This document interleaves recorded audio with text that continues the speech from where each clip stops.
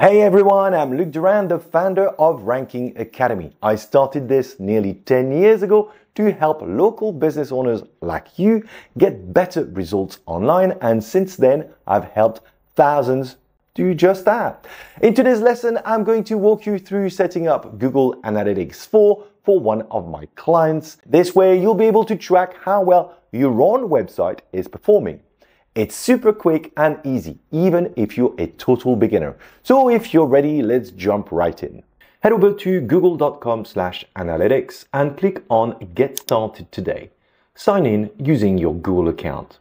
If you don't have a Google account, create one only takes a few minutes. Simply click on Create Account to get started. Once you've created an account and you've logged in, you'll be redirected to the Google Analytics welcome page. Click on Start Measuring to begin the setup process. You'll now be prompted to name your Google Analytics account. To keep things clear and professional, I suggest you use your business name. In this case, Excel Electricians Limited. Scroll down to the Account Data Sharing Settings section. You can either leave the settings as they are or adjust them if you prefer not to share certain data. If you're unsure, it's safe to leave these settings as is. Once you've configured your account name and data sharing preferences, click Next to proceed. You will now be asked to create a property. If you're unsure what that means, a property is like a folder that contains all the information about a specific website or app. When you create a property in Google Analytics, you get a special code to place on your website or app. This code helps Google Analytics track data, such as how many people visit your website, which pages they go to, and how long they stay on them. In this case, I want to track my client's website, so I'll use his business name and add website next to it to clearly indicate what's being tracked. Next, select your time zone. Since I'm working with a local business based in London, I'll choose the United Kingdom for the time zone. I'll also change the default currency from dollars to pounds. Once you're done, click Next.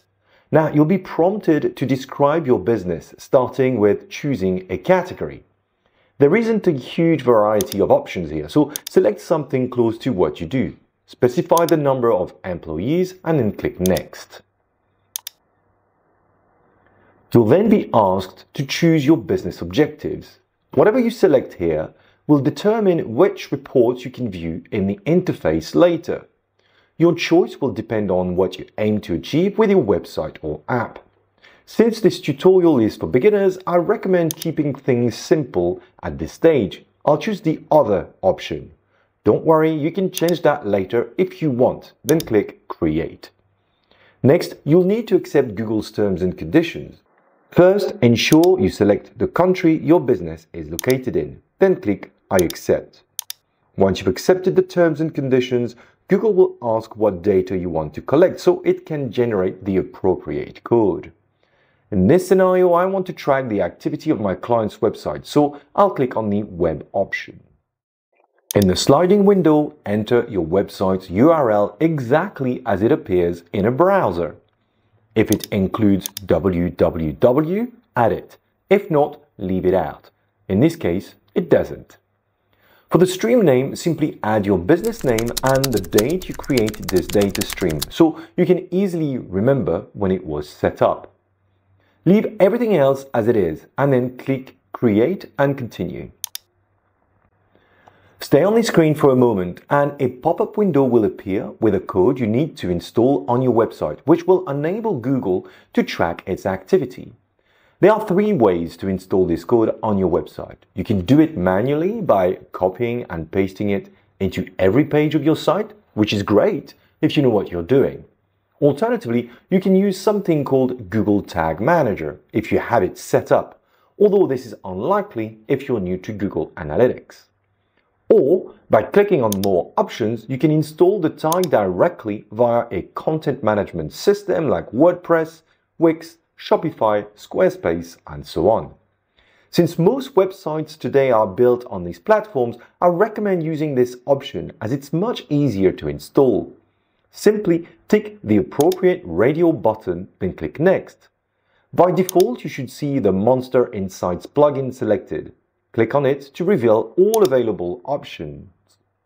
Let's go through an example. If your website is built on WordPress, choose the Sitekit plugin option. You'll be shown detailed instructions on how to install the tag via WordPress. Let me show you how it's done. Log into your WordPress website.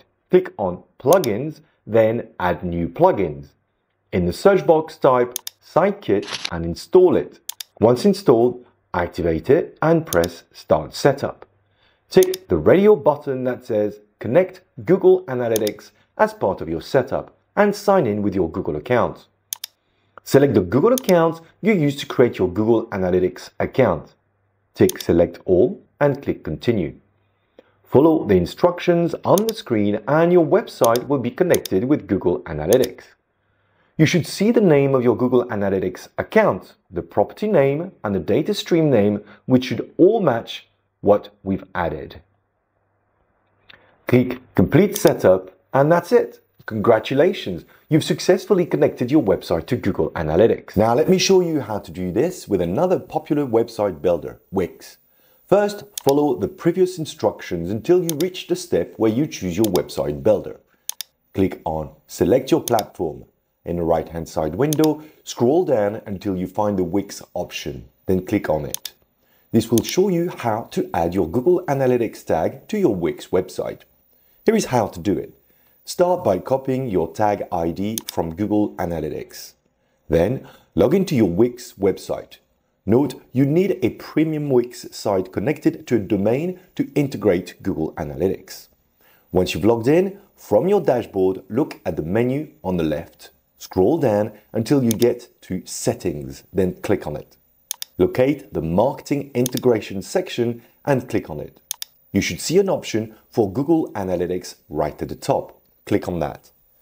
Now, paste your Google Tag ID into the appropriate fields and hit Save. Unfortunately, I can't show you the exact last step as I don't have a premium Wix account, but as you can see, it's really straightforward. For other website builders, just select the correct option from the list in Google Analytics and follow a similar process. It's super simple. And that's it, guys. See, I told you it was easy. Now that your Google Analytics account is all set up, it's time to dive into the reports and set up some key tracking metrics to help boost your bottom line. I'll walk you through all of that in this next video. Don't miss it.